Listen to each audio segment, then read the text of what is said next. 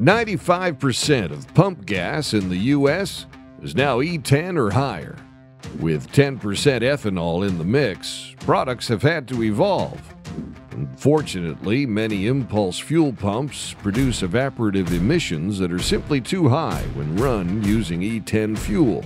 Walbro tackled this challenge head-on. Our engineers redesigned the FPC fuel pump to meet evaporative emission standards. They did this by improving the manufacturing process. Previously, FPC pumps were assembled manually using 4 screws and nuts.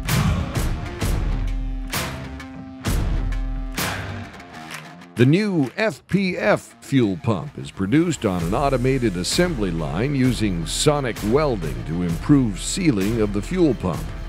The result? Significant reductions in evaporative emissions, meeting EPA and CARB standards while working with E10 fuel.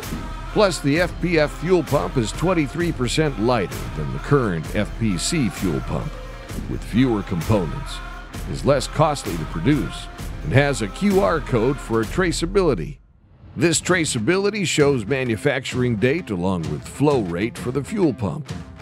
Walbro will be offering a variety of fuel pump upgrades, allowing the FPF fuel pump to work in up to E85.